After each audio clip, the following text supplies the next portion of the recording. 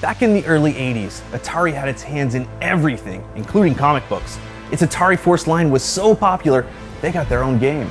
Tonight, we're playing Atari Liberator.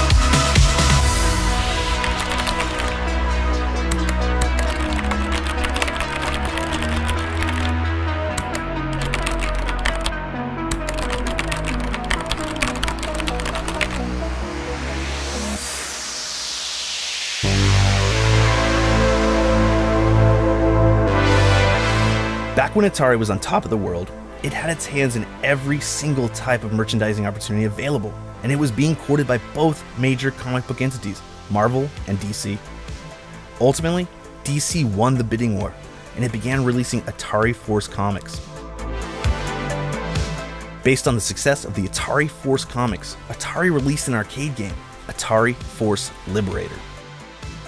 The original DC Atari Force was a team of humans from different nations using the multi-dimensional starship called Scanner 1 to search for a new planet for humanity to inhabit as the Earth was facing ecological devastation. The team was handpicked by the shadow organization Atari, the Advanced Technology and Research Institute.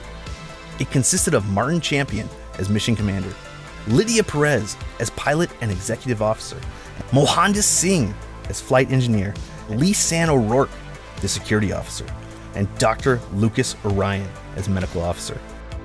A semi-sentient alien creature named Hooka, because of the noise he made, later joined as a team mascot. Atari, never one to shy away from co-branding, immediately wanted to release arcade games that followed the comics under the Atari Force label.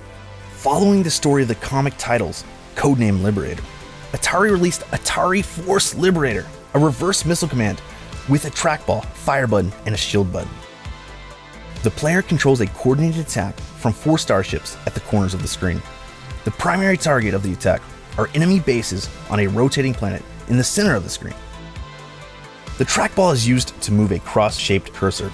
The fire button fires missiles at the cursor's location from your closest ship, and the shield button activates a force field around your ships. The shield can only take 4 hits each round, and the count is shared between all ships. The game, based on a relatively limited comic run, was not a massive success, and less than 1,000 units were released by Atari. But now, it is considered an all-time classic. According to Free Play's research, the number of playable Atari Force Liberators might be less than 3 dozen, and based on that same research, we've discovered that the game at Free Play Richardson might be the nicest example in existence. As such, Free Play has recently allowed the marquee and the side art of the game to be photographed and scanned in high resolution so that a high quality reproduction may be produced. If you're interested in playing the best condition Atari Force Liberator on the planet, come to Free Play Richardson, where we have nearly 100 amazing rare arcade games, including Atari Force Liberator.